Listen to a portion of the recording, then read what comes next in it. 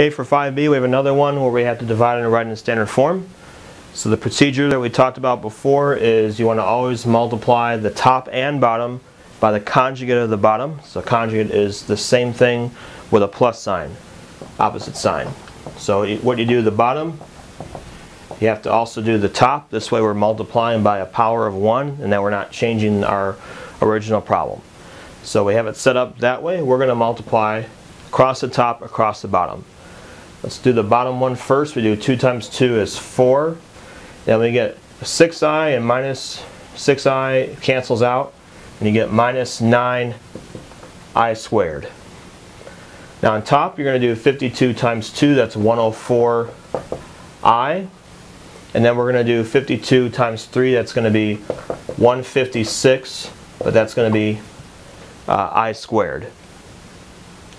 So once you get done with that step, any I squares that you have, you always want to put -1 in for that, so that way you can reduce it more.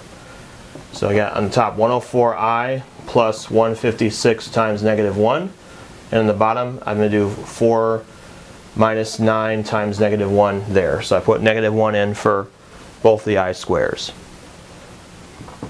Then I want to simplify this further. On the bottom we get 4 minus -9, 9 times -1, so really it's 4 plus 9, or positive 13 we get on the bottom. Now on top, what I'm going to do is I'm going to switch the order of these. So I get -156 when I multiply that, and then this is going to be 104i for that. I switched the order on that because ultimately I want to put this in standard form. The number part has to come first and the I part has to come second.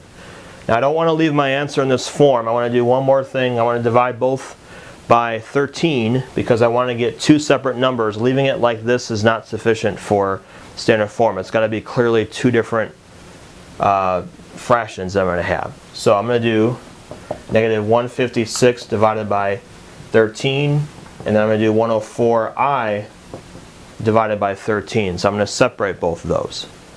And then I'm just going to reduce both of those. So if I take -156 divided by 13, that's -12. And then I have 104i divided by 13, and that's going to be 8.